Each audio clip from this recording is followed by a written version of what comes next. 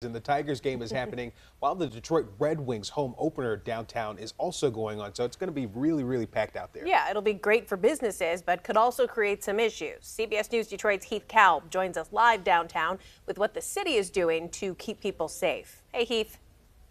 Well, there's certainly no lack of excitement or people here in downtown Detroit. The Tigers' first pitch is in just about an hour, and there are thousands of people here at the block party, as you could see, already flowing into Comerica Park. Yesterday, there was actually an attendance record for the postseason here with 44,885, and there's no doubt we're going to see that again this evening. But it's not just the Tigers tonight. The Red Wings also have their season opener just up the street at Little Caesars Arena. Now, the Tigers game begins at 6 and the Red Wings at 8, and already we are seeing tons of fans in both jerseys excited for this huge night in Detroit sports. I spoke to fans just moments ago about what they're looking forward to tonight and how much excitement there would be in the streets of Detroit if the Tigers do clinch a spot in the ALCS.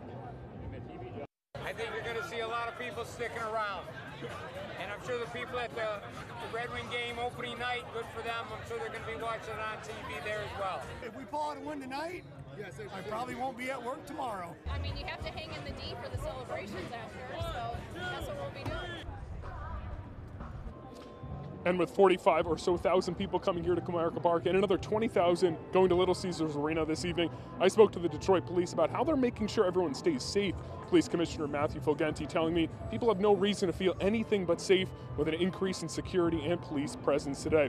And it's probably a good thing that there's going to be an increase in police security tonight, because if the Tigers do pull out yet another win, their third in this series against the Cleveland Guardians, around 9:30, 10 o'clock when the game wraps up, it is going to be rowdy out here in the streets of Detroit with people celebrating an ALCS appearance for the first time in 11 years, with a chance to make the World Series if they just beat the Yankees or the Royals. So we're going to have continuing coverage here outside of Comerica Park throughout the day.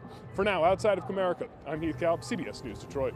All right, exciting times and good to know people are in good hands down there. Thank you, Heath.